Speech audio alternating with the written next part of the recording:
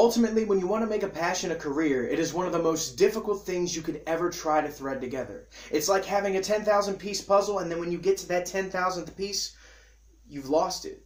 You can't find it. And no matter how hard you look, no matter how many times you go back to that one spot you swore you saw it, it's gone. And over the years, you try to remember, and it racks your brain, and then you hand it off to somebody else to worry about. And then overnight they find that last piece and they put it together with ease. And they get that one thing you've always wanted. With so many people, they give up their dream of doing one or multiple things. And even when it comes to medical issues, they even let that hold them up. But with Vec, this is not the case.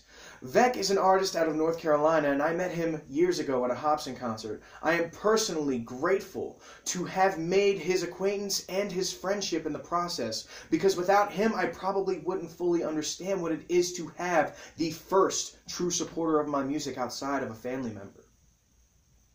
Vec is one of the most intricate artists that I have seen develop a rhyme scheme beyond one of the artists that claim to run in the true hip-hop fashion.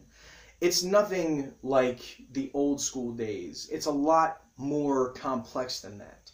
He puts together music that is for someone that listens to old school hip-hop. But looking upon people that listen nowadays, that inflated rhyme scheme, that very complex 360 development of a metaphor, that's something that happened back in the early 2000s as well, but it's definitely fallen out of the loop nowadays. And with the creation of the Kuleshov effect, this has definitely been one of the things that I've found out as I've listened to it more and more. The Kuleshov effect is based off of cutting from one image to another, and it was based off of some film students that were putting a piece together. At least from what I remember. If I forgot anything about that, I'm sorry.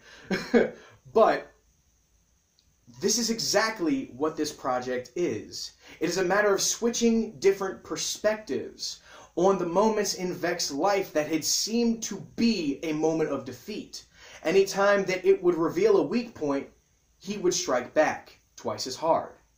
There are moments in this project where he reveals his personal issues with an arthritic disease that honestly is one of the most heart-wrenching things to find out about a person in their 20s has. You shouldn't be dealing with arthritis in your 20s, especially something so severe. And when science is telling you, hey, take these medications, and you say, nah, I'm good, because of the side effects and the possible death. If you're a person that lives in America and you watch these medical ads on television, or if they're in the UK or anywhere else, and they're for new prescriptions, there's always some side effect that could ultimately lead to death. No one wants to die taking a medication. People that I've personally known have died taking medication that is supposed to treat a disease that they are encumbered with at the time.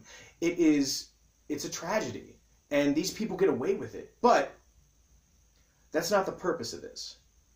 Vec is talking about how each and every time he was faced with adversity, he came out on top. This project is the ultimate I'm showing my battle scar moment. And as he goes through the beginning of revealing that he had taken 5 years to put together this project. Yes, it has been a very long time since Aleph had come out. But in that time, you have put a verse on one of the greatest and personally one of the most interesting underground hip-hop artists' projects. You met and talked with the RZA. You met and talked with Stan Lee for a moment, given it was a very short amount of time. And you've gone through financial ups and downs, and you've gone through many personal ups and downs, but now you are reaching that first peak in the mountain of your journey. And you want to keep going. I want you to keep going. I want people to know about this project, and that's why I want to do this as my first favor to pay back to you. It has been a great honor to have you as a friend and a supporter of my music. And Vec, I want people to know about this project. Not just the people watching this video. Not the people that see it in happenstance or just the pure coincidence of it popping up on their YouTube feed. or if it ends up on Twitter or Facebook. I want them to know this project because you have the ability to break through and show more people than the underground what your talent is. It is worth something more than just the bare minimum of people.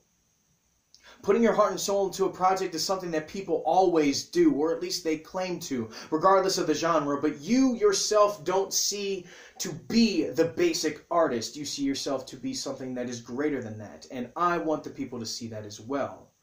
You've gone far too long being a talented individual and having yourself limited by that small atmospheric measure of the sky that we all see when we are undiscovered.